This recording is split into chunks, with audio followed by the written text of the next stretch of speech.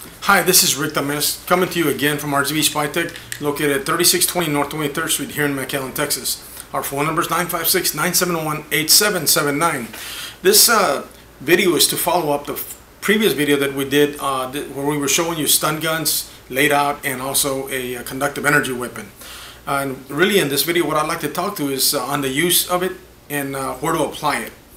It's very important that you try to carry the stun gun whenever you feel that your safety is in jeopardy. If you're going to walk from a classroom setting, let's say at 10 o'clock at night to your car in the car lot, it's always good to carry it in hand, on and ready to use. When you get to your car, you disable it, you turn it off, and you put it away.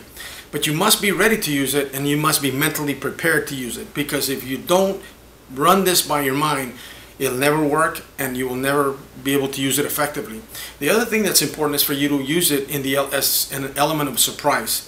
Whenever you use it as an element of surprise, it's to your advantage, because when in the event that you say that you've got some weapon that you're going to use on the person, if they try to attack you, all you're doing is you're giving them notice on how they can avoid you shocking them with a weapon and to get to you. So it's important that you keep those things in mind.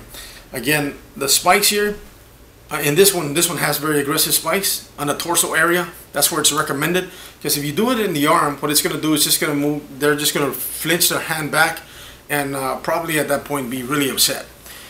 So to use it effectively, element of surprise in the torso area. These little gadgets are very effective in using them.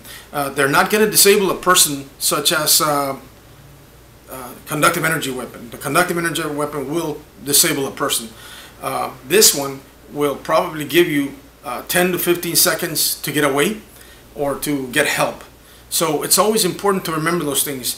And the most important thing is always use this in a moment of self-defense. If you use it in self-defense, it's very important that you keep that in mind, because whenever it's used, I always recommend to my customers, you must file a police report and explain why you used it and what the situation was that you deemed it necessary to use this force to protect yourself. If you have any questions, feel free to call us at 971-8779. And if you want to come by and see the variety of stun guns that we carry, please stop by as well. Rick Dames, thank you very much from RGV Spy-Tech in McAllen.